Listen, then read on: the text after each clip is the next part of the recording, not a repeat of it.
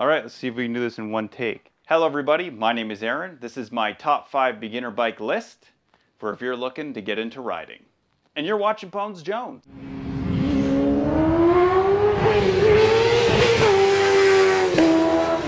So this list is targeted at the super beginner bike, the first thing you're gonna get on. There are bikes that you upgrade to.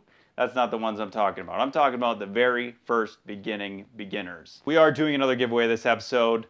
I'm gonna give a couple of these away, which are waterproof windshield decals. If you want one of these, make sure you stay tuned. We'll show you how to get one. Here's my take on beginner bikes. Always buy a used one. Never buy a new one. They cost way too much. They get right up there in cost, right next to, let's say, a 600, which most people want to end up at anyways. Let somebody else be the idiot that spends way too much on their beginner bike. Having said that, let's get started. This is number 5 on our list of top 5 beginner bikes. In the number 5 spot is the CBR 300R. This is a single cylinder, fuel injected sport bike. It is a bit newer, so the cost is gonna be up there. It does have ABS, and the model I was looking at is $4,900 right out of the gate. It is a single cylinder. That means it has a little bit more torque on the lower end as opposed to a dual cylinder. It does have 37 more cc, so it caps out at 286. They just call it a 300, I guess, to bridge the gap for you. It does have a new exhaust. It has 4 valves per that one piston, and it boasts a 17% increase in power over the 250 version. There is a CBR 250, didn't make the list because this one's cooler. I say if you're a Honda fan, go for it. I hear great things about it,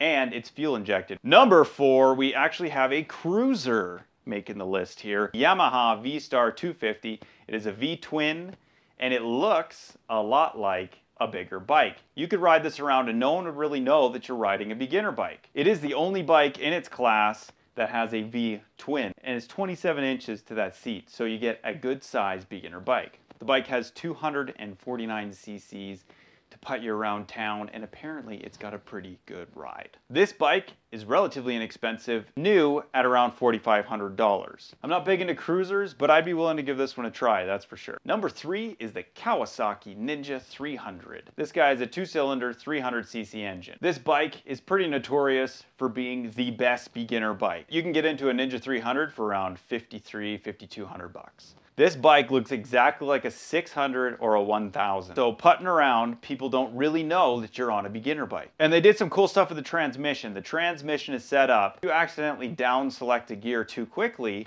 the transmission is very forgiving, and that's good for beginners. It's fuel injected and the thing goes. I happen to have one and it can pick up pretty quick. Number 2, this bike has left me questioning my most sacred inner beliefs.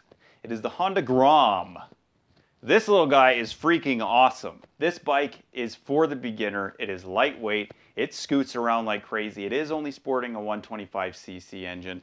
It is for bombing around town. It is extremely small, so you can get shorter people on there, mainly the ladies. It's a lot more affordable at around $3,000, which gets a lot more people on the bike. The cool thing about it is you can get it as a secondary. I know a few people who are into big bikes, 900s, 1000s, and they get one of these Groms and they bomb around on it.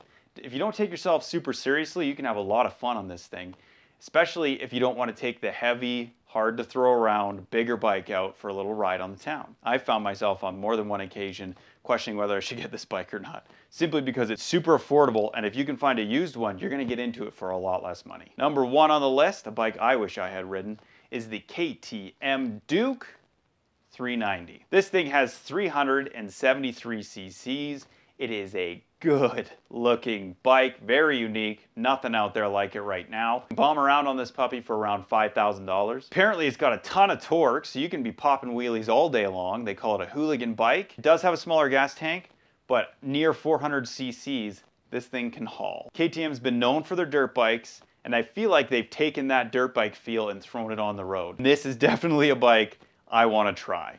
I was staring at this thing and thinking, if this was out 3 years earlier, I'd be all over this. If you want one of these decals, make sure you put the words "I'm in" down in the comments section. Tell me which bike you started on, and if you got one of these, where would you put it? All right, guys, thank you for watching. It was super fun researching this kind of stuff. Let me know if I missed a bike that you think should be in the top. Don't forget to like, favorite, comment, and subscribe. I've got some other cool stuff coming down the line, so check out the channel. Got vlogs and all that stuff over there. We'll see you next time. Ciao.